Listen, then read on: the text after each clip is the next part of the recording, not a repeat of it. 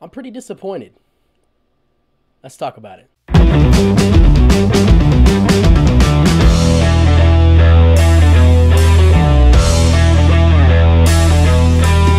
So obviously, I'm not Nelson. If you want to see the video that he just did today, you can go to my channel because we did a channel swap because we thought it would be funny. So that'll be in the link in the description. Today we're talking about the Many Saints of Newark. Young Anthony Soprano was growing up in one of the most tumultuous areas in Newark, New Jersey history, becoming a man just as rival gangsters start to rise up and challenge the all-powerful DeMio crime family. Caught up in the changing times is the uncle he idolizes, Dickie Moltisanti, whose influence over his nephew will help shape the impressionable teenager into the all-powerful mob boss, Tony Soprano. So first, we got to talk about the production quality of the movie. It was pretty damn good. I was honestly impressed by the directing by Alan Taylor.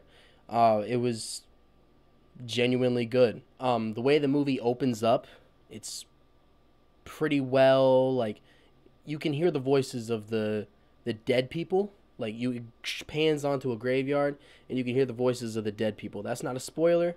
Another thing is the soundtrack. The soundtrack is phenomenal. It's perfect for the movie. As the time goes on, like from 1967 all the way to 1972, the music goes along with it. So it's the music from the times, like whatever hit songs from that year, they were playing those in the soundtrack over the movie every now and then, and it was cool how they did that because it really showed you how the times were changing. Tony Soprano, the mob boss from the show The Sopranos, which I have never seen. It's basically a movie about how he becomes the mob boss that he becomes. And it goes through the whole story about his uncle Dickie, everything he did, and everything Tony went through to create who he is now, which is honestly pretty phenomenal. So in the beginning of the film, it's in 1967, and it's during the Newark, New Jersey riots, when police brutality started to get too far, and the black community just had enough of it, and they started rioting in the streets. One of the main antagonists, his name is Harold.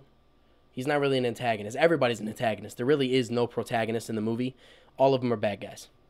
Harold was there for like when the riot started, and he sees something, and then he just decides to fight for the black community. I thought it was pretty cool how the movie was shining a light on the police brutality at the time.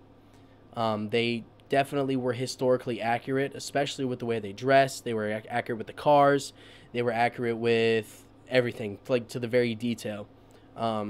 Everybody's accents, all the characters, their accents are perfect. I mean, I don't really know anything about like Italian mafias or anything, but they had the stereotypical, hey, what's going on, Tony? Like, you know what I'm talking about? It was pretty cool.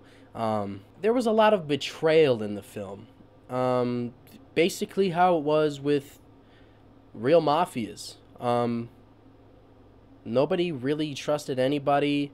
It was just so much betrayal, and for a while it was like, huh, no consequences. But then I was like, oh, never mind.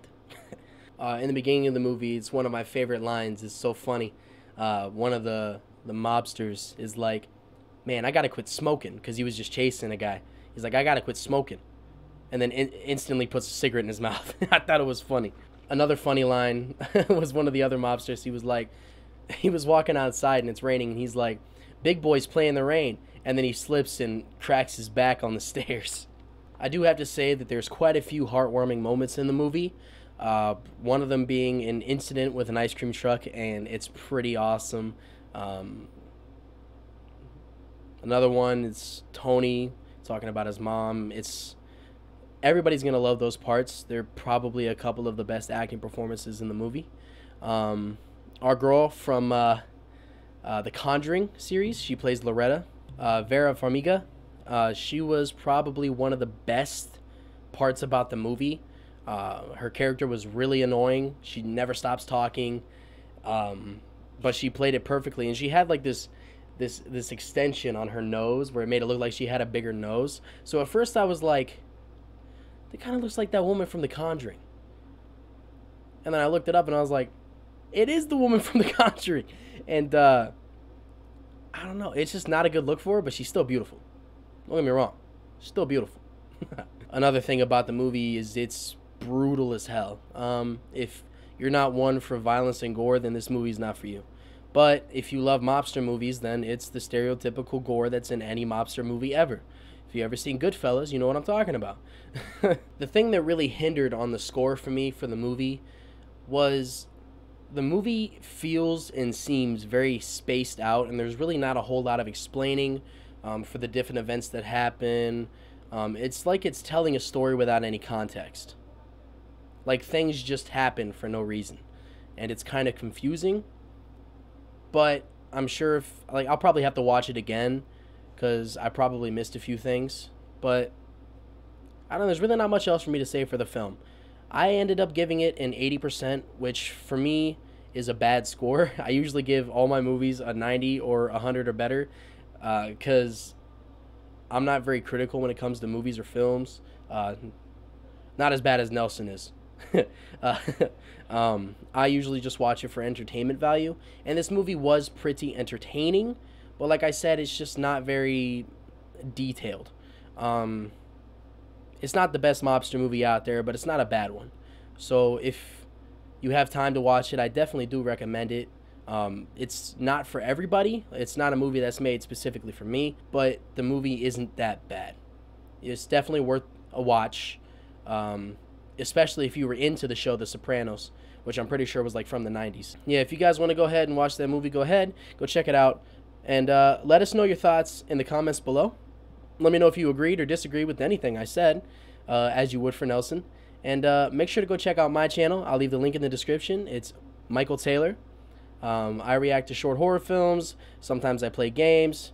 And every now and then I'll listen to music. Go ahead and follow me on Instagram at MichaelRavenC. Follow me on Letterboxd at Shigokai. And yeah. Nelson, we'll see you guys in the next video. I'm out. Peace out.